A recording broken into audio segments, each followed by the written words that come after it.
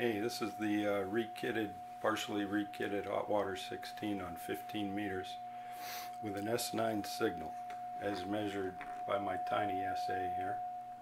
I set it up for minus 73 dBm just to see what an S9 sounded like, and this is what it sounds like.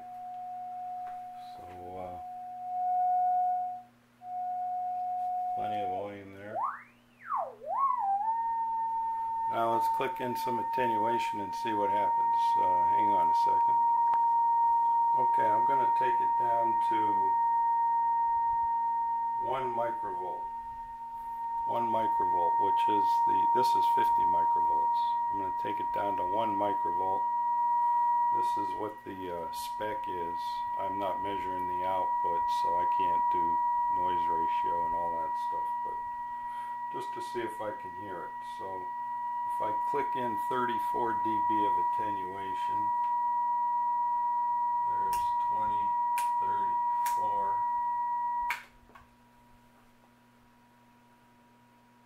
That's 1 microvolt. I got to turn the audio up to hear it, but it's there. And certainly a workable signal if there's no QRM and the band's quiet. So not too bad, not too bad. Let me try one more test here, hang on. Okay, back to S9. Now I'm going to go for a half a microvolt. That's 40 dB extra of attenuation. And there's a half a microvolt. You can hear it. Not deadly strong, but it's there. So that's what? That's minus 113 dBm for a half a microvolt at 50 ohms. Sensitive enough, I'd say, for, you know, the type of rig it is.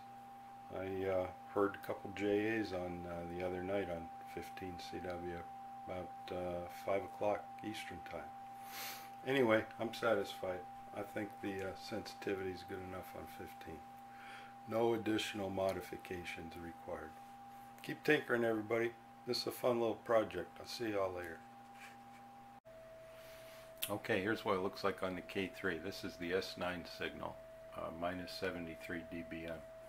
And the first thing we did, or that I did, was dial in 34 dB of attenuation to get us to 1 microvolt here.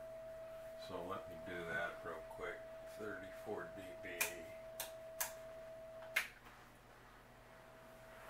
And you can see the signal level dropped on the pan adapter, and also hear the level drop.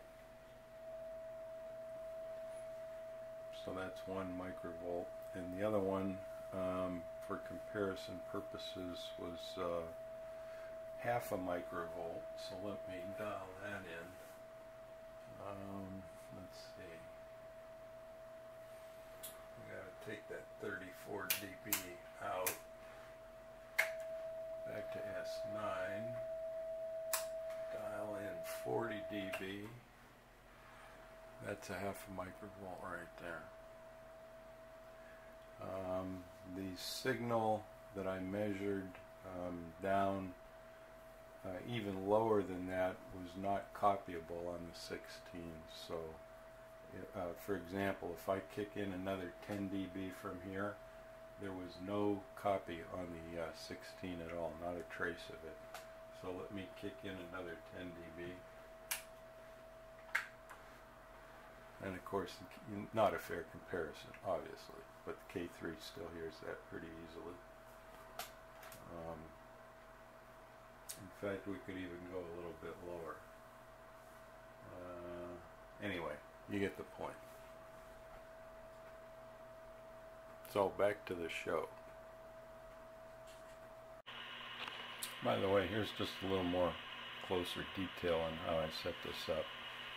And you know, it's not lab accurate, but I have a signal generator here with a pretty nice step attenuator from a very expensive piece of equipment on top of it. and I have calibrated it so that S9 or 50 microvolts, if I set the output to the signal generator to 100 millivolts and I add in 51 dB from the step attenuator, it gives me an S9 signal at 50 ohms on the TinySA at the frequency that I was using to test, 21.020.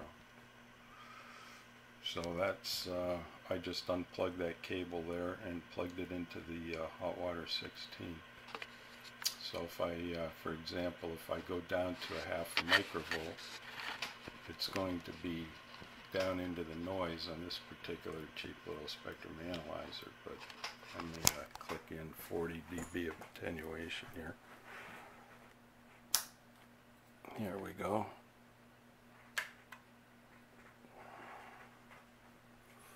And it's gone. And if I bring it back,